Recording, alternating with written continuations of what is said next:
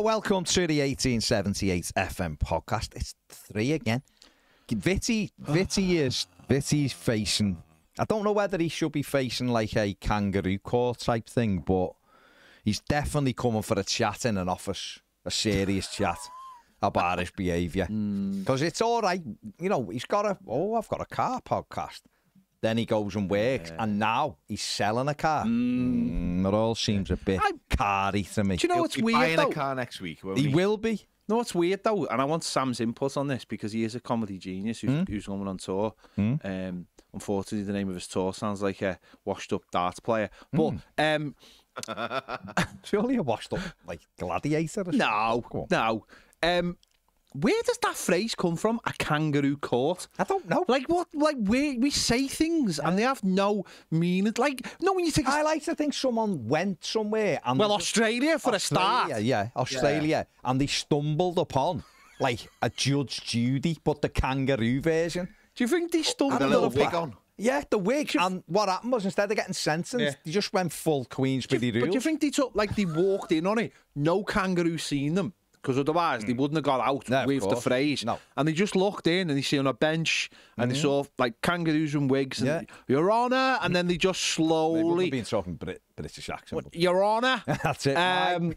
You know, took a couple sounds like the end of Planet of the Apes, but like instead of apes, it's kangaroos, isn't it? Yeah, exactly. And they just took a couple... frankly terrifying. I always thought it was down to the phrase, you know, you say jump and we say how high. It's like... That was the Rage Against the Machine lyric, innit? But I just thought it was like something to do with basically like the rules don't apply and the court just, I don't know, there's some kind of like the court. Are you saying kangaroos don't stick to rules? Kangaroos. Kangaroos? You know what I mean? I don't know. You see, you've jumped in there with a 2-footer, Sam. But I want to see... Ped's mind was going into those places where you have to let it flourish. He was painting a picture. I was thinking that, like, they'd come peer from behind a rock. You know, you think you picture rock. No, well, you can't call it Ayers Rock anymore. But I have no idea what it's called. But I'll just call it the Rock. The Rock. Not the fella who's gradually getting in worse and worse films. No, he is in a Christmas film. So you'll be made up. Big Red. Big Red, yeah. You want to go and see that, are you? It's probably about Jägern in stealth, innit? It's not going to be Jägern. He's bet you forgotten. it is. I've heard today. Oh, yeah. Just as a sidebar. Oh, yeah. Because I was sat in here and it was quite quiet. I mean, kangaroo sidebar. I've been sat and it was quite quiet. I've heard Jägern being criticised now. It's almost like, well, he done well, but he was holding up. But Arna's come in, Slot's come in, and what he's done is he's took us to the next level already. Just 10 games. And the irony is, Arne Slot's head looks very much like a boulder that you would find in the Australian outback. I think you might be right. So you've walked past the Arne Slot boulder and you've just got there and there's a court of kangaroos. One's called Kylie, one's called Jason, one's called Stefan. All the names are available. You know, and he wants to make you feel good. He probably does. You know, and before you know it, the flaming glass there from a rat that was hit by a nuclear bomb is suddenly, you know, wants to fight the world. Have you ever met a kangaroo or like been close to a kangaroo? Yeah, I don't mean emotionally, but like by geographically. So Sam, it's not. I wasn't in Australia, but we were in Florida in May or April, May, whenever it was, and we were in Busch Gardens. And we're walking through, and there was this kangaroo section kind of thing to go. And so we went in, great. So I'm seeing some kangaroos. They're great to see. And I'm filming one because it's moving around. I'm like, oh, look how boss this is. Yeah. And it literally walked through there was a hole in the fence that I didn't see. No, but it's there. It's allowed. Like they haven't like been cutting it with like on the stealth. They're allowed to move around. But I'm filming, and Amy's next to me, my daughter. And it come through the fence, so she screams, and I'm like, nearly dropped me thing because there's a cat. It just literally hops across and goes in the next pen and just gets off. I'm just like, oh, but you know when you think, it's not coming anyway, it's in within it, and then it goes right by your foot. Yeah. I mean, I almost stood on its foot, like you shouldn't have done like the little baldy chef in London. Him, can't remember. It sounds like Greg, whatever his name. Almost sounds like Wallace. The plot to Escape to Victory.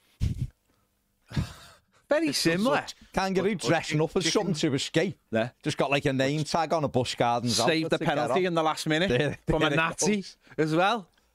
Or Chicken Run. In fact, you mentioned Wallace then. I thought you were talking about, Aardman Animations, Wallace and Gromit. Oh, right. Sounds like a kind of, terrible premise for a film where a kangaroo has to dress up as another kangaroo to get away. Listen, maybe every second we talk about kangaroos dressed up as chickens is Should we just get it over less with? Seconds talking about Everton. Should we just get it over with? Come on. Let's get the football section over with. Okay.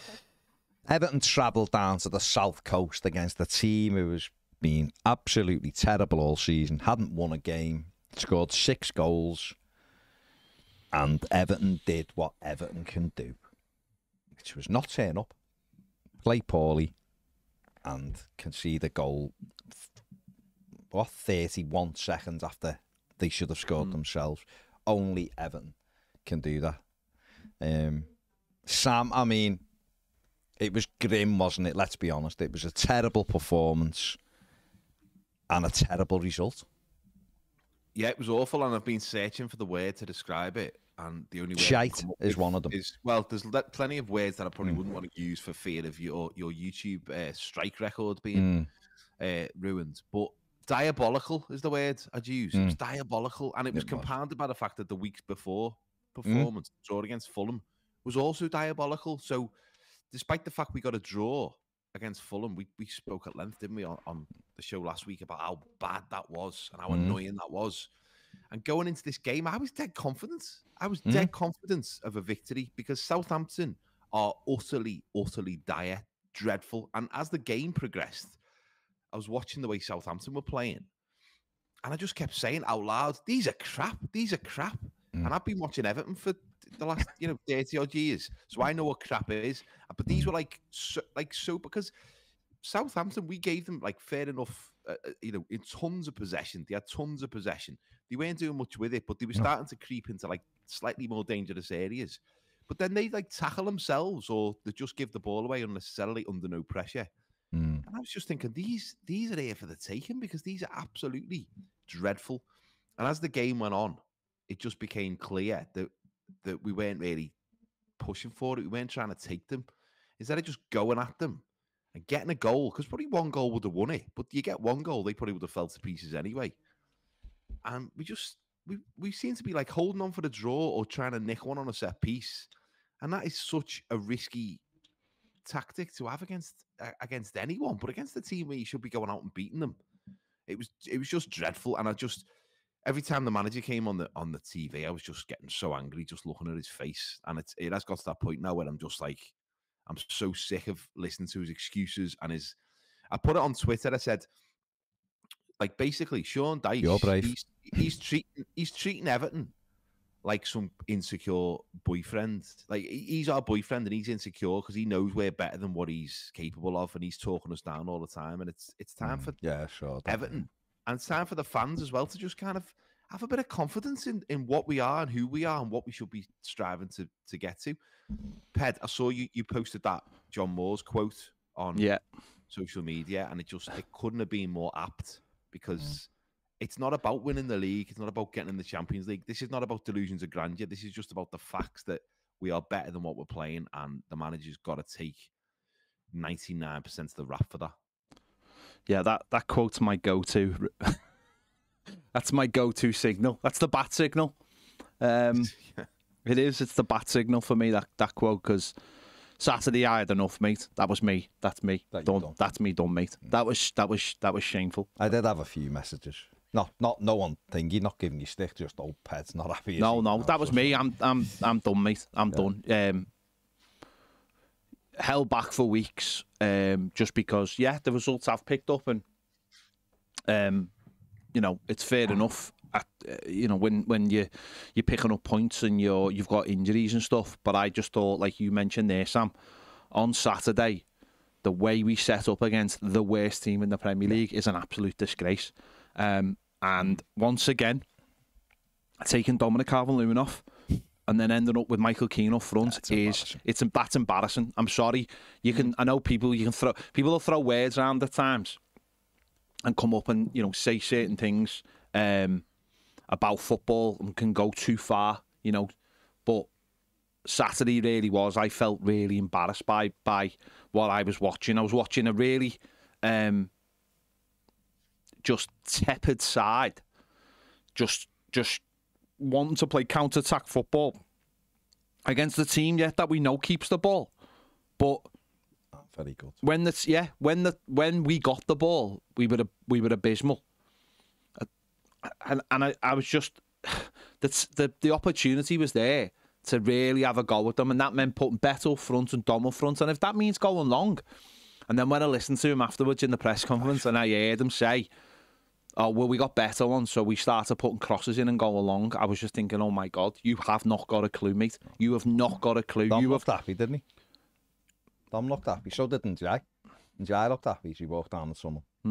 It's 60 minutes gone. Yeah. And you're bringing and also he left Branthwaite out, which I think is just I can't have that.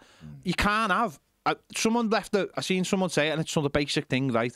And when you look at it, not a chance on earth would Liverpool leave Van Dijk out. Not a chance on earth would Arsenal leave Saliba out. No. Not a chance on earth would any good side leave their intelligent managers, leave their most important player on the bench just because someone's had a good game. But I also think the fan base has to take some part of that with the shite and nonsense of singing Keno and stuff like that when he gets put up front. Got to put that to bed. That's nonsense. Got to put that stuff to bed. And we've all done that one way or another in the past for some of our players. It's now, what I saw on Saturday, it's not even about getting beat by Southampton. We can all get beat. We've seen Everton go down there loads of times and get beat. You can get beat in any game. But the way we just basically just allowed the worst team in the league to just have the optimism to grow into a game of football, I found embarrassing. And I honestly, I looked at that game and just, knowing sometimes you watch a game of football and go, I don't know where our next point's coming from. Because you see a performance so bad.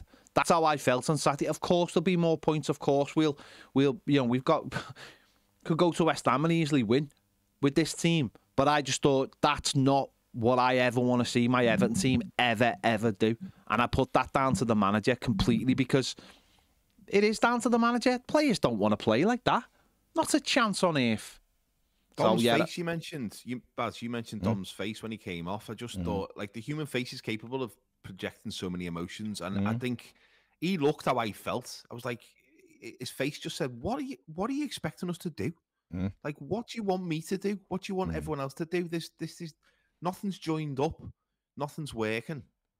And I feel sorry for the lad at the moment, because he's being put up front, and there's nothing being given to him at all, and I don't know what he's expected to do. He's living on scraps. They're not. There's just, I don't know. I again, listen. Everyone sees football differently, don't they? But I just watch us and think it's almost like taking the piss out of us. You have discussions with people. Some people think this is the worst team in the league. They can't do any better, and he's doing a good job to get you points. That to me is nonsense, absolute nonsense. Just my opinion. This team with a decent coach and a more attacking coach would be halfway up the league. You know, Everton could have gone above United. Not that it matters in its early days, but they could have gone above United. They did the one Saturday. You know, I watched after our game. I was doing editing the videos, and I had Wolves and Palace on. Neither of those teams are very good, but you know what? They were both flying forward. They're both fullbacks from either team were in the box all the time. And I look at ours, and ours are on. I mean, both fullbacks were at fault for the goal, like the winning goal, but I just look at ours, and we just don't go forward. We can't get forward because the way we play. And yet you think, if you drill it down to just basic, what is the plan? There isn't a plan, because we don't have anyone around Dominic Calvert-Lewin when we knock it long. The wingers aren't high enough to receive the ball. Fullbacks. And if they are high, there's a big 40-yard gap between the fullbacks. So therefore, it's easy to get in round. So your fullbacks will be frightened to go forward. The midfield's trying to do everything because nothing's happened. Dwight McNeil was shocking on Saturday, and he was injured. You could tell. He wasn't fit. He was hardly in the game. Really poor. So that was another man out the position, another man out the game, because He's reverting to type. But there cannot, the biggest thing, all that being said, your biggest thing, well, sorry, 2 big fucking red flags to me, and I pardon my language, was taking off your striker to just replace him with another striker is bonkers against the team at the bottom of the table who are there for the they were, without being too disrespectful to them, they are a very poor side. The quality they've got is low. That Cameron Archer is shite. I've said it all along. He's a championship striker, and yet we had him. Adam Armstrong, a championship striker, and this fella's playing as if we're playing Real Madrid and it's Vinny Jr. and Mbappe. He's terrified of anything. To take your centre forward off is embarrassing. The second thing, your big tactic is to put your £75 million centre back on with 3 or 4 minutes left, to put a centre back up front. That to me is, any Everton fan, if you know anything about our football club, should be just going, oh my God, what is happening here? What is happening? You might do it once in a season, in a game at home, where you're throwing everything and you're looking for something. We've done it 2 weeks on. It's embarrassing. And I just watch it and just think, nah, if we had a manager who was like, let's have a go with teams, let's have a go. You know, I understand you might drill down the last 10 games of the season if you're scrapping for points. It's November. We should be going after teams, because if we went after teams, we'd almost be out of any relegation threaten at all. But what we're doing is we are allowing someone to tell us that it's really difficult. We're in a relegation battle, and that's just the best we can hope for. And we've played ourselves into a position where, if we're not careful, we absolutely will be in a relegation battle. Yeah. And I have no confidence whatsoever that we will go to West Ham and do anything this weekend, because we will go and sit back again, and they have got players who can hurt you, where Southampton had no one who could hurt us, and we still couldn't win. And then the mood changes, doesn't it? Once you get sucked down into that bottom, you know, not necessarily the bottom 3, but in that mix, then all of a sudden the mood changes, the confidence dissipates. Yeah. And you've got no momentum, and then everything becomes more difficult. And that's probably when Sean Dyche goes, right, lads, this is where we belong. And that, you know, deep down, probably that's what he yearns for. But I'm going to ask you a question, and it might sound facetious, but it's not meant to be. It's a genuine question. Do you honestly think if Sean Dyche and this Everton team, set up by Sean Dyche, played against, for example, an under-8s Sunday League team, do you think he would play any differently? Because I don't think he would. I don't think he knows how to play differently. He'd still be defending, giving them possession, and just playing aimless balls. Obviously, high balls against 8-year-olds should be a bit more effective. But they can't hit the ball. Not allowed. They're not allowed to hit the ball. So they're not allowed. We'll have to move it to say under 14s or something. Okay. I'd be confident my kids' side would keep Everton out for at least half an hour. I mean, that's grim, isn't it? That is grim. Because all you'd say to your keeper is, come to the edge of your box, because they're just going to whack it. So there's no clue, there's no plan. I love the fact how seriously you're taking the idea of Everton playing. I'm taking it seriously, because it wouldn't take much to break this team down. Because what we're saying is, these players aren't good enough. Luca Dean literally left because the last manager who done what this fella's doing told them they weren't good enough. And Luca Dean put so many posts up saying, it's nonsense, this. It's nonsense that we say we're not good enough, so we just kick it high. That's not football in 2024. I seen a thing yesterday on Twitter. Can we to beat us with that long throw? I seen like a European, journalist yesterday saying, like, how did Villa get Onana? Like, how did they manage to get Onana, like, be ahead of? Easy. No, I'm saying, how did they get him ahead of so many other better clubs? Well, Arsenal should have got him. Do you know what I mean? They were like, and yet he was a player that he had didn't have any time for. And bemoaned him leaving. And then bleats about him leaving. But I've said it before, right, Sam? I'd have no issue with the manager. Well, I would, but I'd have much less of an issue with the manager if he truly believes that this team isn't very good. And he's had 12 new players, so I think he's, again, I don't know what he wants, but if he just went, we're playing 4-foot and going long, I'd go, Sam, that's what we are. Just kick it long. That's what we are. Let's get the bits. Let's get the second ball. Interesting, right? and listen, we're looking through blue-tinted lenses here, but surely this team is better than any team he had at Burnley. Miles better. Like, miles better. It's got to be, hasn't he? Miles better. And yeah, at Burnley, he played 4-4-2. He had a striker, split strikers. So he had the big striker and the one-off. Yeah, but he also at times had Ashley Barnes and Chris Wood. No, but that's what I'm saying. Donkeys. But what I'm saying is he had two strikers. Chris Wood is doomed. Two strikers, and he knew how he worked them. And yeah, he's come here. And of course, he relied on the core for a long time to be that split striker. But now he's got, like, whether you like him or not, he's got Beto, who's coming on with all that enthusiasm. Okay, I still don't think he can start games. What a goal, playing this way. Yeah, it was a great goal, wasn't it? And that's the maddest thing about the game. I wasn't one tiny bit angry about that VAR decision. I was not at all bothered by it. Like, do you know what I mean? But I was so angry about the game that I wasn't angry about the goal. I was just like, oh well, that's what happened. He's off, isn't he? Yeah, that was my feeling. But you've got to play. So I can't get past. I just can't get past this idea of you've got two strikers and you're not even prepared to play them together for 10 minutes to see what happens, to see what kind of drama it causes. And yet you are prepared to put a centre-back up front. That is the most embarrassing thing, or one of the most embarrassing things I've ever seen as an Everton fan watching a team. I find that just hugely, hugely embarrassing and just costly as well. Costly to the whole thing. Like just continually hitting yourself in the leg and then going, oh, my leg's hurting. No, but it is. It's because this is all self-inflicted. It's all self-inflicted. If we'd have gone out and had a go at every team and we were where we are, you could turn around and go, you know what, we tried, haven't we? We tried to go at teams and we're just, what do we need to do? I said on my match reaction at the weekend, I don't mind them, having an inferiority complex against, like, the big six, if you like. Right? If he just believes that they're better, and they are a better team, of course they're better than Everton. I get that. You sort of play cautious. I have no issue with that. But this league is poor. I've said it before. It's not difficult to finish halfway up in this league. As Everton proved it last season. Despite winning 4 games, we're not winning for 4 months. We still, without points deductions, would have finished 10th or 11th. So therefore, go after teams then. There's 3 teams. Leicester City will go down. Don't care what anyone says. They're crap.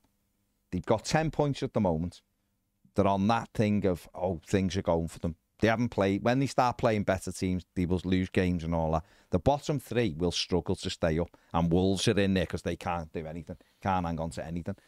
Right? So already you're almost getting a pass going. And Palace aren't great. So you're going, well, all right, well, the 6 of us then say if Everton are in there, and I still believe there's teams like Brentford who have got loads of goals in them, but they're not amazing. Teams like that.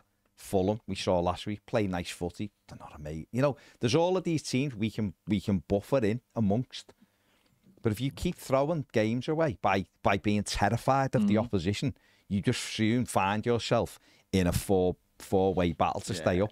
Because you've thrown all of the points away when you should have gone after teams. If we'd have gone after Southampton on Saturday, 4-2-4, really gone for it, we'd still have exactly the same points today as what we had on Saturday morning. By going, we lost the game.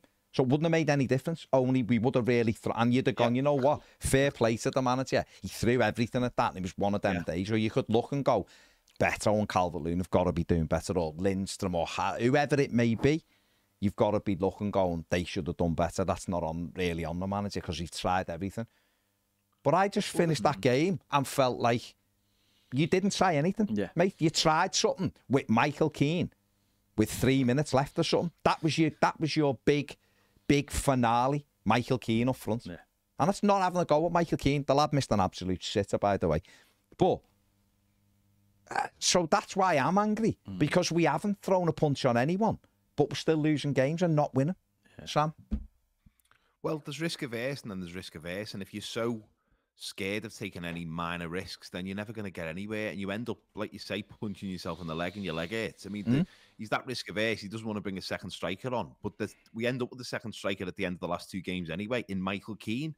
We know he's got a good finish in him a couple of times a season, but he doesn't know what he's doing, does he? And it's like the whole system is, not that we know what the system really is, but the ends, it's just this panic. You get into injury time, it's just this panic, balls up, which is just aimless and pointless. And he's just so risk averse. And I don't know whether that is because he's got the possibly the best squad he's ever had as a manager, and he doesn't know what to do with it, and he's just sort of like retreated into his shell. But he's that risk of it. He probably eats pizza with a knife and fork, doesn't he, Sean Dyche? Because he doesn't want to get any sauce down his front. I'll be honest, I have a pizza from time to time, the knife and fork. Well, okay, fair enough. You go. Yeah, but I would. Areas, Baz, I would, mate. So. And I'd be definitely playing 4-4-2 or 4-2-4. I mean, Brighton play 4-4-2. Arsenal play 4-4-2 at the moment.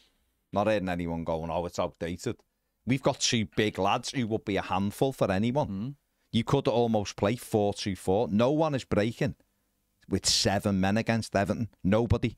We don't push our full-backs up. That's what I'm saying. So you're never getting stretched. It's not an issue, is it? You're never getting stretched. You've got 6 men back. What team breaking with 7 players? Nobody. Unless it's Man City, and against City, you'd never play 4-2-4 anyway. I just think he hasn't got a clue. Genuinely, I genuinely look at him on the sideline, and I don't think he's got a clue. I honestly do. Is it just that he's clean? And you know what, right? No, let me just... Go on. Right, yeah, go on. Of course, right. We have to be sort of careful what we say about on here. And that's why I don't just go on every single week after we lose or whatever, have bad results, and just throw round words, like, because you have to be very careful what you say, because everything lasts forever on the internet, right? But I'm at that point now where I don't care if we win on Saturday or whatever, and then we come back and beat Brentford. This fella needs to go. He is helping destroy anything good in this football club. Where there's an opportunity coming up on the horizon for Everton Football Club, and we're all waiting. But I just can't watch this. Well, I mean, I have to watch it, but I literally have to watch it. I am. This fella is killing me. What I will. And I know. But I'm not being. And I said this on Saturday, right? We can throw around words. We can be outrageous. We can be clickbaity all we want. I don't do that. I've never done that. It's always come from in there as an Evertonian. It always my heart. It doesn't just. Yeah. It's on the sleeve. It's just the head never comes into it with me. Everyone knows that. But I am careful about what I say, because I know words have consequences. But this fella now, honestly, I cannot watch that. He got out of jail last week, and this week is one of the most, honestly, just cowardly performances I have ever watched in my life. And I am embarrassed for him. Take that trackie off. Put your suit back on, mate, because you don't deserve that badge. To be wearing that badge. I think I'm embarrassed by it. I think I am careful on it simply because I don't think, and I get stick for it. I got loads of stick for not coming on and demanding him to be sacked. People are saying to me, you should be screaming for him to be sacked. I'm never coming on here demanding for managers to be sacked. They don't need any pressure added onto them. They've got it themselves. But it doesn't mean I have to come on here and be happy with what I'm seeing. Yeah. I want Sean Dyche to grow a pair of balls and attack teams. That's what I'm asking for. I'm not sitting here going, sack him today. I want a manager to realise that we're Everton Football Club. I'm not deluded. I know what this squad... I'm not saying go the Etihad and play 4 up front. Of course I'm not, because I understand the capabilities of this side. But I also know that this squad is much better than what it's doing. I'd rather the team be in our position going after teams than be in our position for being shithouses. But that's part of the reason though why I can't get on board with anything he does.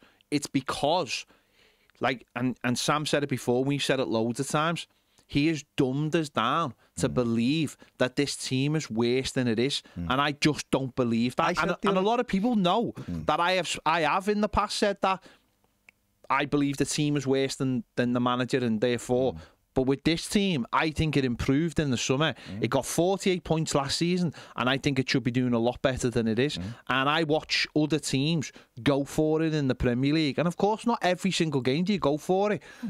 But you stick your chest out and you go, we're better than you, and therefore we're gonna do something. And just even something like that one sub, oh, well, he didn't do very well today. And then saying, we're going to put more crosses in for Beto. No, mate. That's a major... What about we almost got a point? We were playing Southampton. What do you mean you almost got... What, at the bottom club? Oh, well done. Yeah. Well done, mate.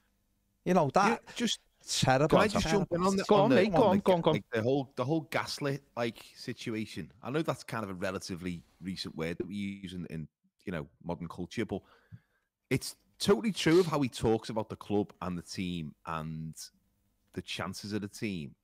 And I wonder, because I know you've mentioned it quite a lot on the channel, and I've had it with a couple of things I put on Twitter over the weekend after the game. I had people agreeing with me and then people really disagreeing with me, Everton fans, saying, one guy was saying, like, well, what players from this squad would get into the Leicester squad? And I was thinking, I mean, quite a lot, to be honest. All of them, quite probably, a lot. So, you know, I don't know what kind of point that was making, but obviously that's a legitimate point of view that people now have, because he's gaslit some of the crowd, some of the fans.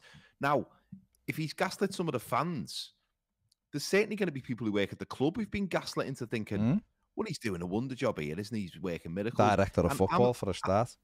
It was, yeah. But how many of the players as well does that seep into, even subconsciously, just a little bit, and therefore the whole level of performance kind of drops a little bit. So it's really poisonous. And maybe he doesn't even know he's doing it. Maybe he's gaslit himself. Maybe he just thinks, I normally work with crap teams, and therefore this is a crap team, and I'm working with them, and you know, 16th will be amazing. But that's not where I see it from at all. No, agree. It's a philosophy, isn't it? And it does. I think it's seeped. I think it's seeped into the club. And you're right. Does he tell them something completely different? Well, why are you telling your fans that actually this team isn't very good? And why are you telling your fans that the club's a mess and you don't know what I've got to put up with, and you don't know what it was like when I got here, and it was a lot worse than I was told, and all this kind of thing? Why are you telling people that? Why? What advantage is it to anybody to tell the world what a mess the football club is in or was in? It doesn't benefit anyone. Well, it benefits him, doesn't it? Or he's the only person. It protects him. It protects him from anyone saying you're doing a bad job. It protects him if anyone's looking at him going, he could be our next manager. Because his line has been for some time now, you don't know how bad I've got it. And I just don't understand. And it has permeated, and we know that for a fact. You know, stay up, get to the new stadium. Stay up, get to the new stadium. That's the club mantra this season. And I just can't go along with that. I just can't go along with that. Because it's there's no ambition there, and if there's no ambition there, then the ambition is to finish one place above the relegation zone. And if you fall below that standard, then you're getting relegated. And I don't know how that can be allowed. Whereas people like Neville Southall say, you aim for first, and then if you drop below it, you're second. You don't aim for 10th, and then if you drop below that, you're 11th. And now suddenly we're saying it's anything but relegation, and all you've got to do is miss that by one place, and it's catastrophic. And I just can't get behind that way of thinking. I really can't, because it is now. It's seeped into the football club. We'll be all right. We'll be all right. Yeah. You know, we'll be all right. We're better than them. We're better than them. We've played. You know, you look at the teams we've played at home. We've played nobody. No. We've played nobody. And we look at the fixture list now, and people are suddenly going, now's the realisation of going, hang on, we've only got 9 points. And you look at the fixtures now, and you go, hang on. And also, from 10 games. So his own personal standards of the low standards are he should have 13 points. So he's already 4 points behind his own personal. Can I just point out tally as well that his 1.3 a game isn't at Everton? No, I know. It's way below. He's close to Walker now on the... But he was appointed on his 1.3. Get 1.3 and we'll be fine. Well, he's 4 points behind that. And we go into now a run of West Ham away, Brentford at home, Manchester United away, and then look away from the rest of those fixtures. Okay, Wolves are home, but then suddenly Wolves, who are starting to stare a little bit, that becomes a 6-pointer, and then go and have a look at the rest of those fixtures after that. Till people were like, oh, we got Forest. Yeah, have a look at Forest now. Who, by the way, they didn't come into the season going, let's just stay up, lads, we'll be all right. No, they came out and they went, right, we're puffing our chest out, putting our shoulders back, and we're having a go. And to me, I just can't have this anymore. I just can't have it. And it's just gone beyond that. My other thing as well is the players have got to start stepping up as well. Forget about, even if you don't like playing for them, and some of them, and what you get, the rumours that are bouncing around now is quite a few have had enough. Don't know whether they're real or they're not, but they're certainly doing the rounds now. Is that you've still got to, when you cross the white line, go and do your own game. Well, ignore them and get on with it. Or are you doing what other players have done at other clubs, which is underperform? So the club has to make a decision. I don't know, but that was a shocking performance and results. And it was rubbish against Fulham. It was one of the worst games I've seen since the Walker days, that Fulham game. I thought you were going to say since the war then. I never seen anything. No, I know, but it's just the way you set it up. I was like, sure, in the war. So I've been told. Absolutely diabolical. Eating gruel is more preferable. West Ham away is not a good game either. And you're right, could go there and nick a 1-0 or something, but they have got talent in the final third, where if you don't get that defensive side right, then what? We'd have 9 points after 11 games. It's a stark kind of little jolt of reality where, because it's been such a gradual decline for Everton over the last 30 years. But that idea that we appoint a manager on the basis that he's going to get us 1.3 points per game, which terrifying. Is grim anyway, but he can't even do that. So you're like, oh God, we have just slid. And because it's been 30 years, it's hard to really feel it, isn't it? Sometimes because it's been so gradual with little glimmers of hope along the way. But it's just like the situation that we're in, and it's just if he would have just coasted us to a nice mid-table finish, I could have put up with crap football till we get into the new stadium. But as it is, I'm in agreement with Ped where it's time to get someone else in. Surely to God, but who's going to do that? We don't know. Oh well. Soon be Never Christmas. mind. Soon be Christmas. Anything you want to discuss? That's enough football. I can't get past kangaroos in court. Well, I asked ChatGPT for some questions to discuss. So this is what I come up with. So we'll take a couple of these. Other AIs are available. They are, but I've just used that one. If you could have... Do they know other AIs are available? Are they that clever? They must know. Question for them, that, wouldn't it? That is a good question. What other AI might ask them, isn't it? If you could have any animal as a sidekick, what would it be and why? But let's take dogs out, because we'd all have a dog, wouldn't we? Because dogs are the best. So if you could have any other animal as a sidekick, what would you have? Kangaroo. Would that come into it? No. They look after you. They're big, aren't they? I know, but you don't know how loyal they'll be, though. No, they're not going to be trustworthy, are they? And if they stand up to you, you're in trouble, aren't you? Really. And they can throw digs and them claws. Giving your neighbours spoilers as well, because they're 6 months ahead. Is that still a thing? Are they still 6 months behind on or are they catching up now because they finished and come back? I think we must be close up now. I remember someone going to Australia when I was a kid and bringing back a VHS tape of some Neighbours episodes, and it was literally like looking into the future and seeing the future. It was unbelievable. Baz, I'd have a honey badger. They're hard. Yeah, they are just psychos. They are psychos. Could you trust it though? No. Are these animals like? Are these like the actual animals, or are we talking like, sort of cartoon form? No, I think let's stick to real animals. Because but the problem is the real animals that they are animals. Yeah, but they can talk and that. They're gonna. So that's cartoon, basically. Then isn't that sort of? But if we go cartoon, no. What I mean is that what's it called? Animatronics. No, that's not. That's a completely different thing, isn't it? I don't know what you saw. Animaformic, isn't it? Or what's the word? Someone will know the word. It's like when you.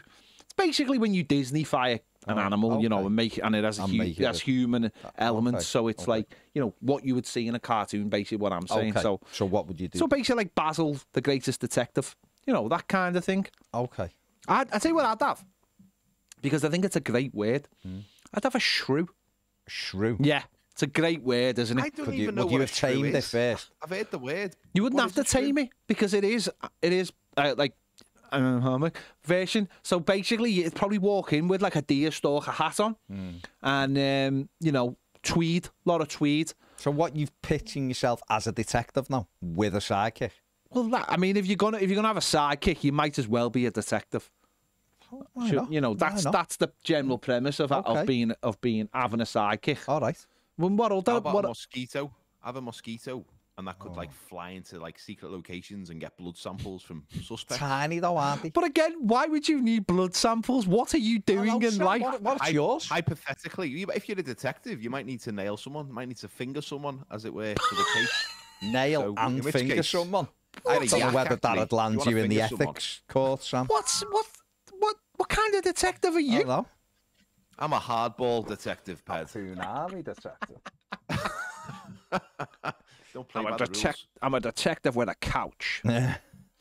That's a joke. Some people get that joke. Some people so won't. You've gone for a shrew. A shrew, yeah. Sam has gone for a mosquito. Yeah. Are you sticking with that?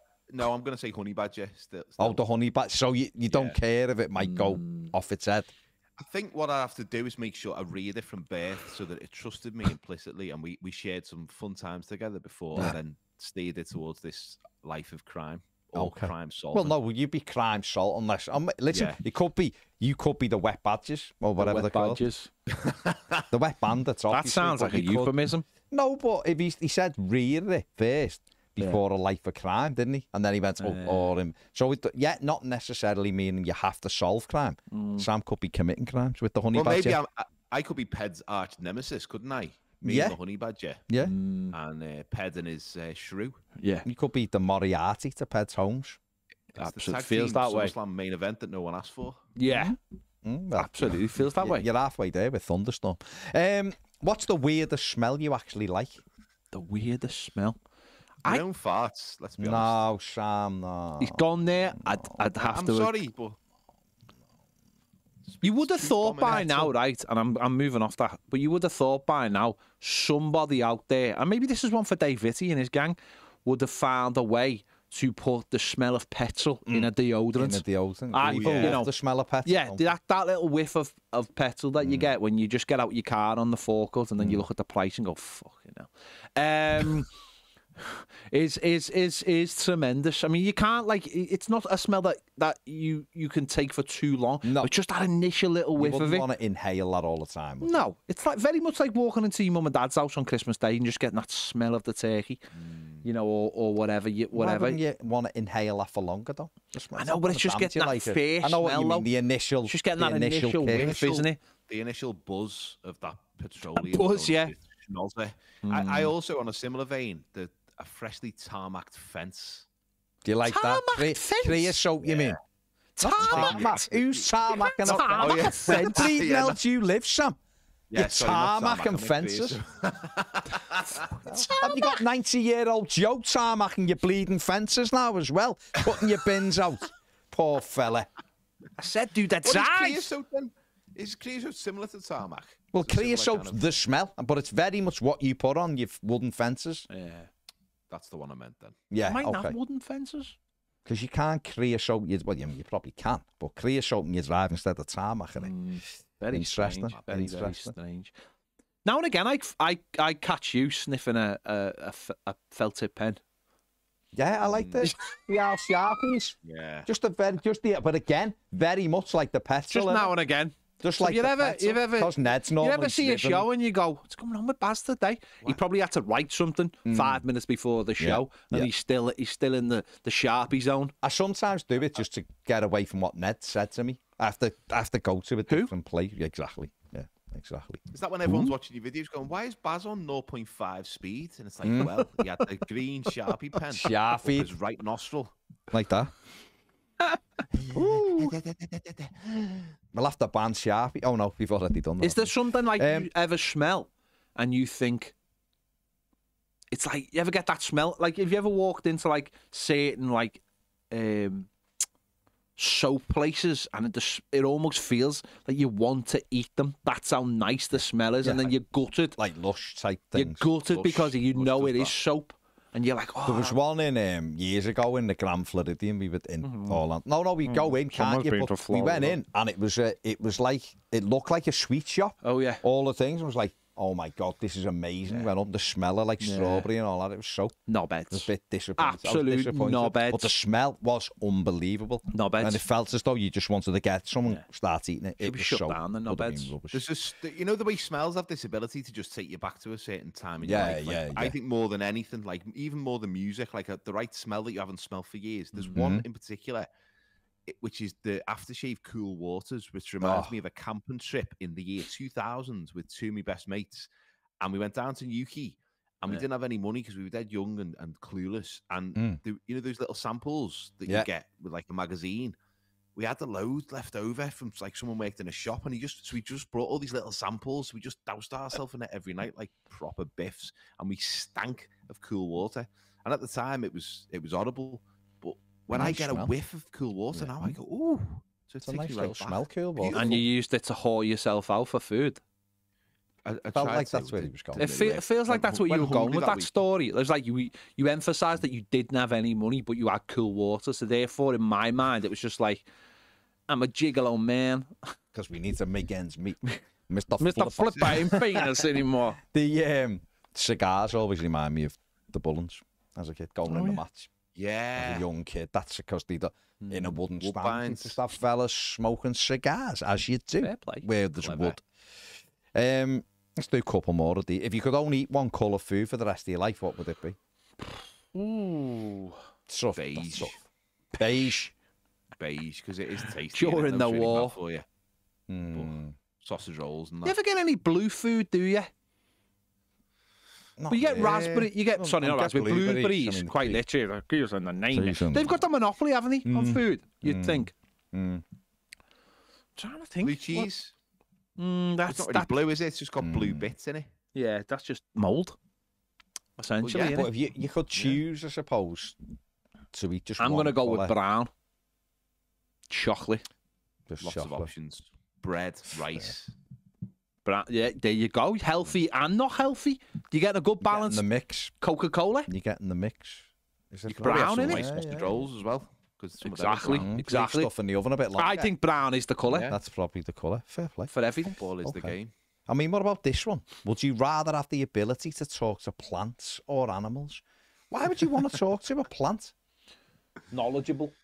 There's no evidence they're knowledgeable. Nah, they're knowledgeable. They might be like, and they probably see a lot because people don't expect them to. Whereas an animal might duck and it's got its own shit going on, hasn't it? Where a plant is just sat there watching. Imagine talking to a tree and everyone's like, this tree is so wise, it's been there for 600 years. And the tree's like, yeah, but I'm facing the wrong way and I'm stuck in a field. I've seen nothing. I'm being anywhere, lad. What are you on about? I've heard some stuff, but I couldn't tell you if it was real. No, but the thing about plants and trees is, like, you know, if you want to take it back, is they are all connected, aren't they, through a root system? Yeah. So surely they should know what's going on. I mean, this is gone a bit Avatar, hasn't it? They should know what's going on around them, and they've been there, you know, like, hang on, you ask them a question, they go, hang on, I'll just find out, and they just stand there and don't do anything and go, yeah, Dave down there.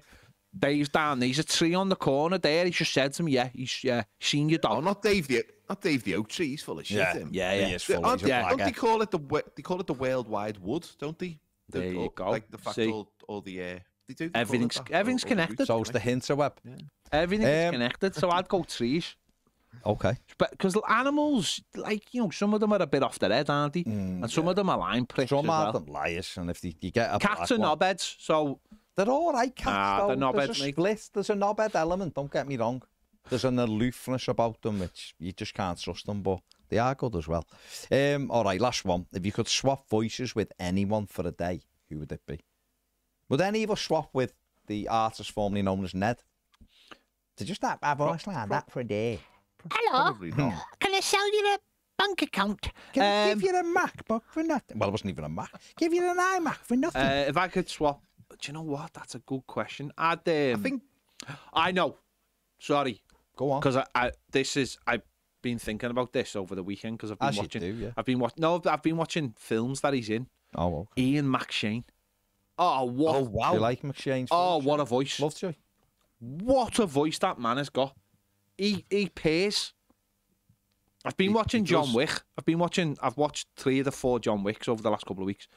And his voice in that. He's in John Wick, is he? Jonathan Wick. They calls him Jonathan Wick. I can't even do his voice. That's how good it is. Okay. There's no way of actually.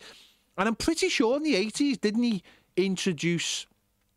And I've completely lost them. Didn't he introduce Grace Jones in the music video? Ladies and gentlemen, Grace Jones. His voice is unbelievable. Okay. It's unbelievable. It's smoother than the leather jackets he used to wear in Lovejoy. Yeah, I didn't expect Lovejoy to be thrown in. I didn't, but fair play. It's a great. High praise indeed. His voice is unbelievable. I think that's why people give him roles. It's not because of the way he looks, clearly. It's his voice. It's unbelievable. We have to get that voice, and that is one for AI. Okay. It has to live forever, like James Earl Jones's voice. Yeah, it has to live forever. Okay, Sam. Well, I was going to say James Earl Jones, but as I was thinking about it, there's a guy who's not a celebrity, but he's an umpire at Wimbledon. I'm sure he does the other circuits as well, but I think he was Spanish, but he had the deepest, dare I say it, sexiest voice I've ever heard, and it was just this You can say it. It's fine. 15 love. And every time he said it, it was like, what are those things called on YouTube? Like, is it ASDMR? What are those things? ASMR. Yeah, it was like that, and he was going 30 love. But wouldn't that be annoying if you want a cup of tea and you just have to go 15 love? No one knows. He's got more. Has he got? I don't know, because Sam just does scores. Well, there was one bit he said where something happened and he had to explain, and he went, "No, you cannot do that." And then he paused, and then he said, "In tennis." That's so clarify. I tell you, who's got a brilliant voice. I like that. And again, I was going to go Antonio Banderas. Yeah, he's got quite a cool voice, hasn't he? Is regular Owen Wilson as well. Owen Wilson's got such a distinctive, hasn't he? Such a distinctive, slow, relaxing voice that I think I'd just talk to myself. I'd say who's got an amazing voice, and I'm sure you'll know this one as well. Matt Berry. Yeah, Matt Berry is unbelievable. You know Matt Berry. Nick Berry's voice. No. You know you must know Matt Berry. This dude here. There's a video he's done about the Cambridge Oxford boat race. Is it him? If you haven't seen that it, close, yeah, looked like him. To be fair. Yeah, it honestly is, and there's a fella who does an impression of him, and even the impression is almost better because it overdoes everything he says, so it's even better. It's like he read out Prince William's autobiography, didn't he? He read out a bit of that in Matt Berry's voice, and it's Have you ever seen Toast when he's having to do the porn scene with the other fella, and he's doing a voiceover? He's doing a voiceover. 2 fellas are doing a voiceover for a porn scene, and it's unbelievable. They're just like, oh, it's just horrible, but at the same time, amazing. Okay. What's the other fella's called? Ray something, and it's just I'll find it for you. You'll absolutely love it, Baz. You'll love it. It sounds great. It is. On that porno note, it's cheered up a little bit. Let's leave it there. Let's leave it there, and let's hope when what a finish, yeah. Great climax to the show. Let's hope when we record this next Monday, we are talking about a victory for Everton down in the smoke. Down a big smoke, and if not, at least talking to Dave Vitti. That'd be a victory in itself, wouldn't it? It would, a Vitti in itself. It would. I was speaking to someone over the weekend. They went, "Oh, I love that podcast you do with the Toffee TV lads and Dave McVitie." There you go. Listen. There you go. Let's hope he is back. Let's hope he is back next week. Sam, thank you very much. Top man. Thanks, fellas. Make sure you like, subscribe, give it 5-star ratings, do all of that stuff, and we will see you later. Bye.